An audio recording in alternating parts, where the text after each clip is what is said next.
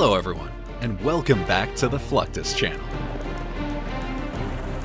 It wasn't long after the invention of the helicopter that militaries around the world saw it as an ideal platform for weaponry.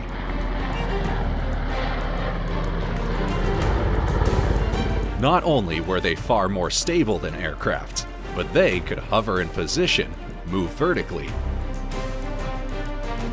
and travel at lower speeds, drastically increasing the accuracy of guns, missiles, and other weapons.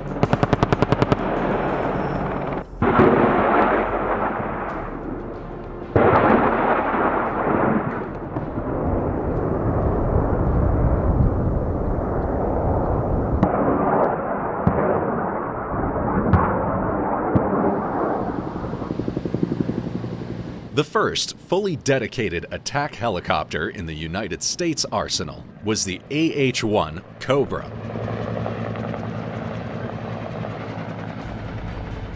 Though the US had experimented with helicopter-based attacks through the Korean War, this Vietnam-era aircraft really brought the aircraft's capabilities to the forefront.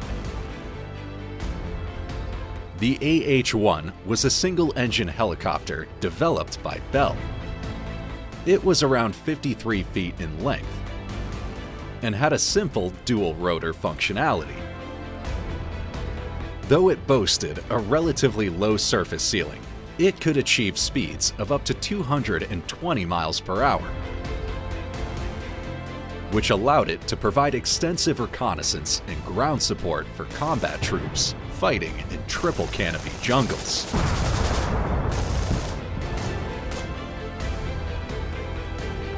The average Cobra carried 2 miniguns or grenade launchers at a time, rocket launchers, and a forward-mounted cannon or machine gun.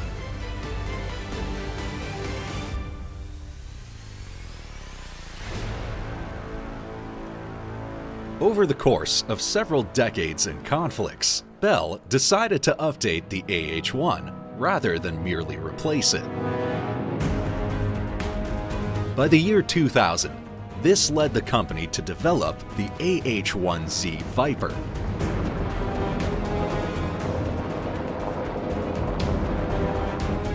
Though similar in appearance, the newer Viper model boasts a different airframe and 4 rotor blades instead of 2.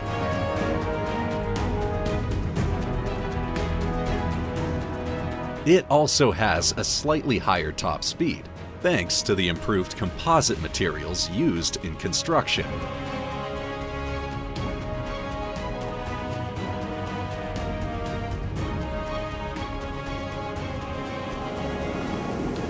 Most importantly, the Viper has a larger range and a 4,000-pound increase in max takeoff weight.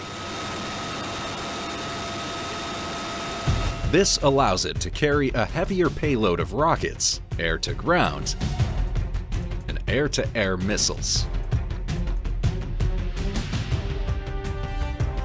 In total, the Viper can take off with some 16 missiles, allowing it to do serious damage against enemy targets.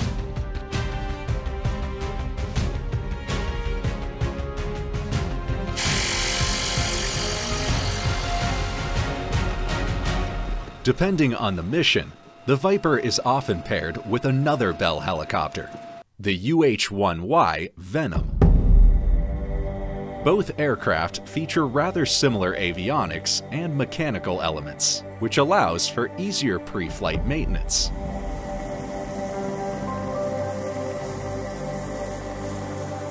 Indeed, ground crews work hard to ensure all the helicopters on base are in top-notch condition, as they never know when they'll be called upon to perform in the field.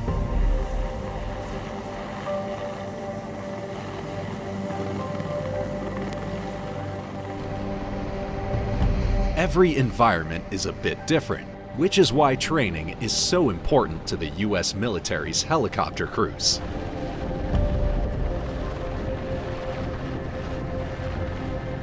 This includes running drills in high altitude, cold weather areas like Colorado.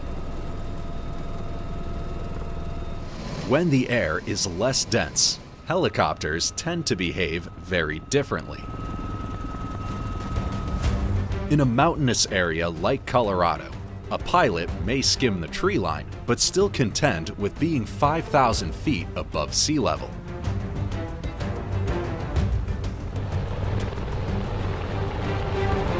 Paired with their UH-1 counterparts, these crews will run a number of different drills, including gunner exercises,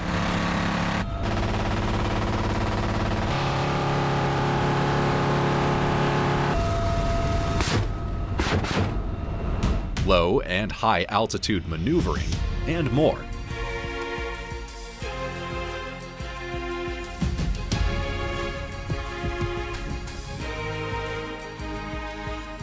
It's hoped that this training will ultimately add to the crew's versatility and allow them to better deal with challenging environments in the future.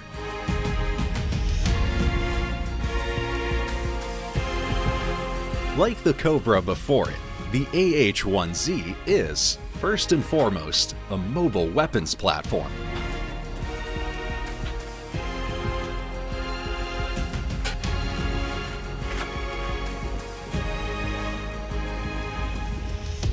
Bell's redesign heavily focused on increasing the aircraft's missile capacity, while drastically improving its onboard targeting systems and other technology.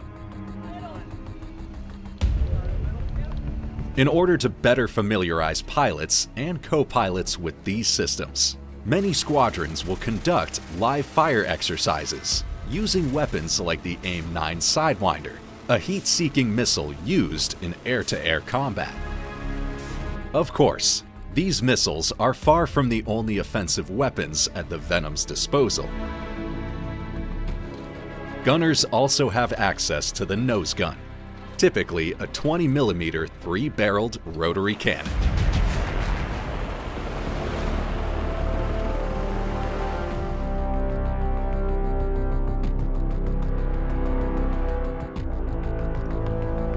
When it comes to keeping a squadron of AH-1Zs battle-ready, nothing is more important than regular maintenance.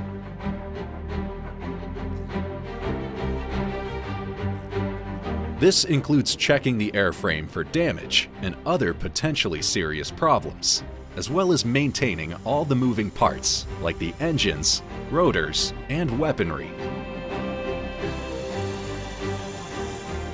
During maintenance training, it's not uncommon for mechanics to almost completely disassemble a Viper in order to get a better approximation of how the helicopter works and what it's capable of.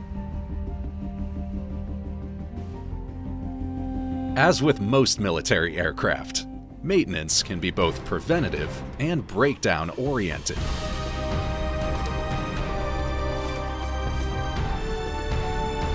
After all, attack helicopters are called upon to perform some very intense jobs, and they, and their ground crews, need to be ready for anything.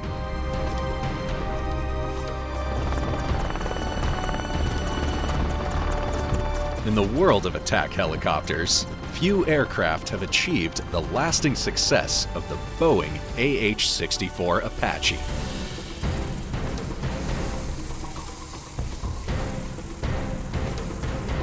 First introduced in the mid-1980s, this multi-blade tandem cockpit helicopter was highly successful at attacking ground forces while providing strategic air defense simultaneously.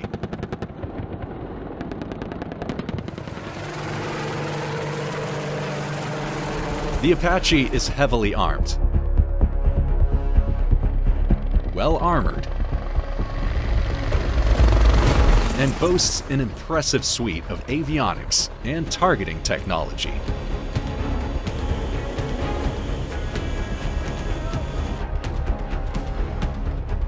As impressive as they are, Apaches and other attack helicopters boast a relatively small range. This means that their designers needed to consider transportability when coming up with the aircraft.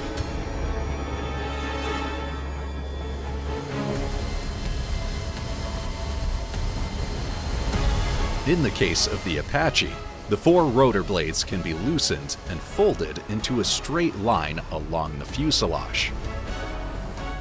This reduces the aircraft's 48-foot diameter to just over 17 feet.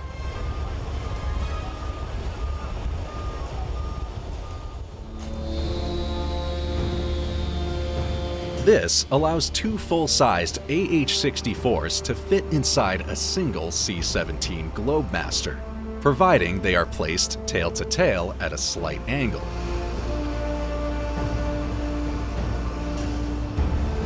Even with the C-17's cargo ramp, it's imperative that the movement of the helicopter is carefully controlled.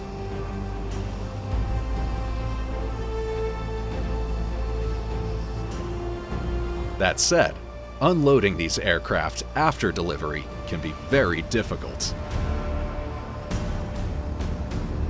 Apaches have no drivetrain, so the only way to move them when not under power is to tow or push them.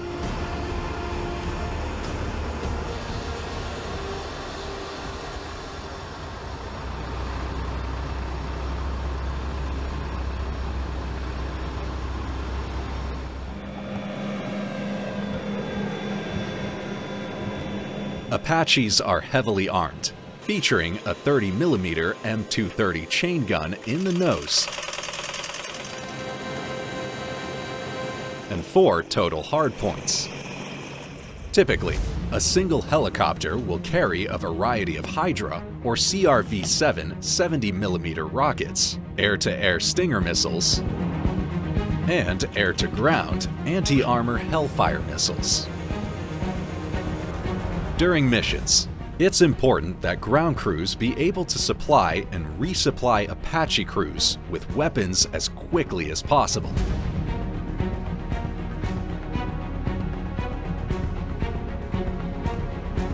Once an Apache is on the ground, the goal is to get it fueled, loaded, and back into the fight as fast as possible.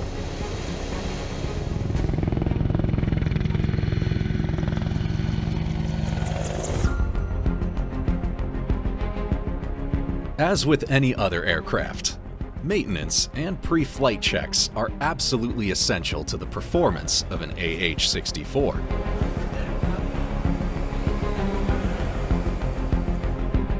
It's not uncommon at a military base to see an Apache hovering just above the ground out on the airfield.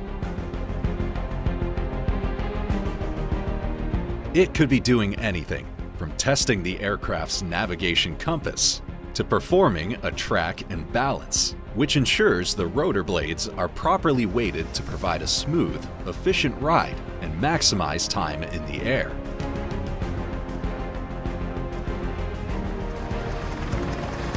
These operations are generally performed by a specialized maintenance pilot, most of whom know these aircraft better than the combat pilots. Like other attack helicopters, Apache crews are often tasked with participating in live fire exercises.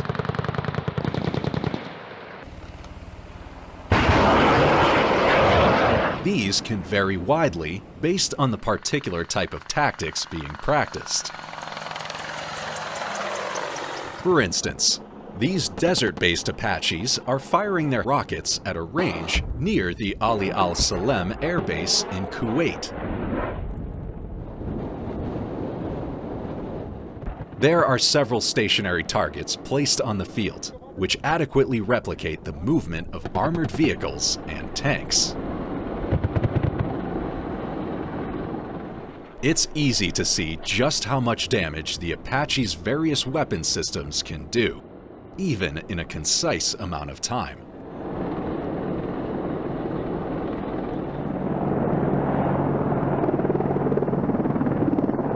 Ultimately, what separates attack helicopters from fighter jets is their extreme maneuverability and versatility.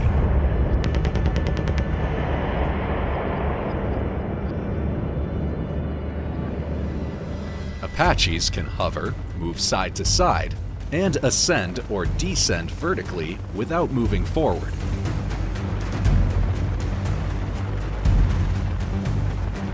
This allows them to evade a wide variety of weapon systems, whether from the air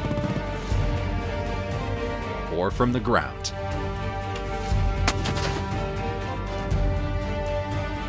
It also allows them to engage in various mission types, from surveillance to ground support to full-on attacks.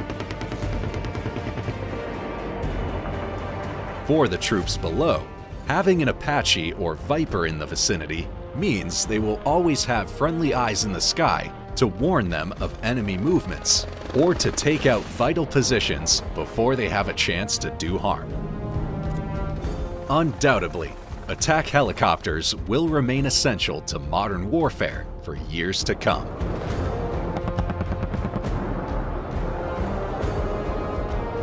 That's the end of this video. I hope you enjoyed it. Make sure to subscribe to this channel so you don't miss any of our new content. See you next time.